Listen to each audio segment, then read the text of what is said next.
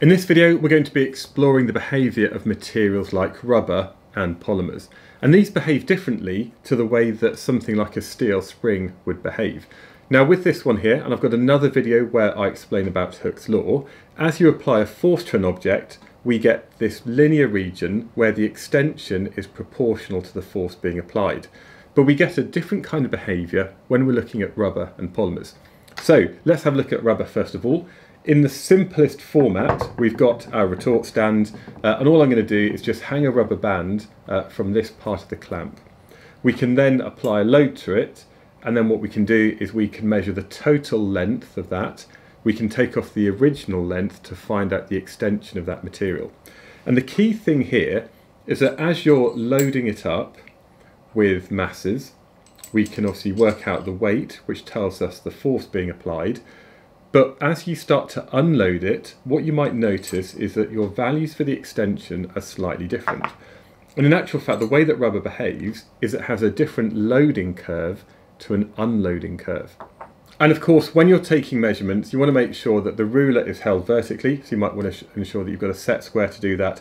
And also you might have a marker somewhere on the mass, and that might point to the scale on the ruler to again reduce any errors in those measurements. But when you plot the data, we're interested in the force being applied as it's loaded and unloaded and how that changes the extension. And what you might see is a graph that looks like this. We have this curved line as we're loading it, and then we have a slightly lower curve as we're unloading it.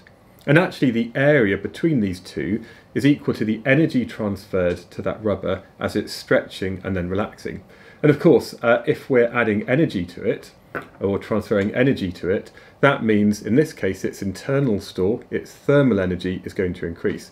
And what you find is with things like rubber, if you were to stretch them and relax them and stretch them and relax them, the object actually heats up. So that's the way that we can look at rubber in a kind of very, very simple way. We can of course do the same thing if we're investigating a polymer. So this one here is just a piece of plastic. This is the segment of a shopping bag, and I'm sure you can work out where I've been shopping to get this. And all you need to do is cut out a strip, and then again we're going to be loading that strip to look at how it behaves. Now sometimes it's a little bit hard to actually attach that strip to the retort stand, and that's where I've got these things here, so we can actually firmly attach the strip. So in this one here, what we need to do is we just need to have this small bar. We put the small bar into the material like that, we fold it over, and then I've just got this white piece over here, and then what we can do is we can clamp that into position. Now this is a purpose-made strip tester which only has one purpose, and that's to test strips of material. But you can do something similar using something like a bulldog clip and a pencil, but I'm sure there's a way that you can actually work out how this attaches. And as I pull that through, what we can see now, if I just tighten that, is we've got a really good way of securing the start and the end of that piece of material.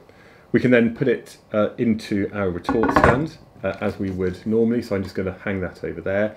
We can then measure the initial length, and then what we can do is we can start to apply masses onto this. So there's a weight, so there's going to be a force being applied to it, and what we can then do is investigate its behaviour as it's loaded. And of course this thing here works really well, and you might want to do something similar if you're testing a certain sample of rubber, which might give you a much better value for the initial length of that rubber that's being tested. Now if we were to continue doing this, and we were to look at the total length, take off the initial length, we might find a graph that looks much more like this. We have this large region where we have a large extension even though a big force isn't being applied onto it. And this is actually going to be some plastic deformation. What's actually happening inside is we have these kind of chains of long polymers which all jumble together, and they all start to sort of align, and then we get this long region here that you can see on the graph where everything starts to sort of pull before it finally breaks. The kind of thing that you might relate this to is if you have a piece of chewing gum and you pull it, you can get it to go a really long way. We get a large extension for a small force being applied. And you find exactly the same thing if you've got a polymer. So that's just a couple of ways in which you can investigate a material like a polymer. In this case, it's just some plastic from a plastic bag.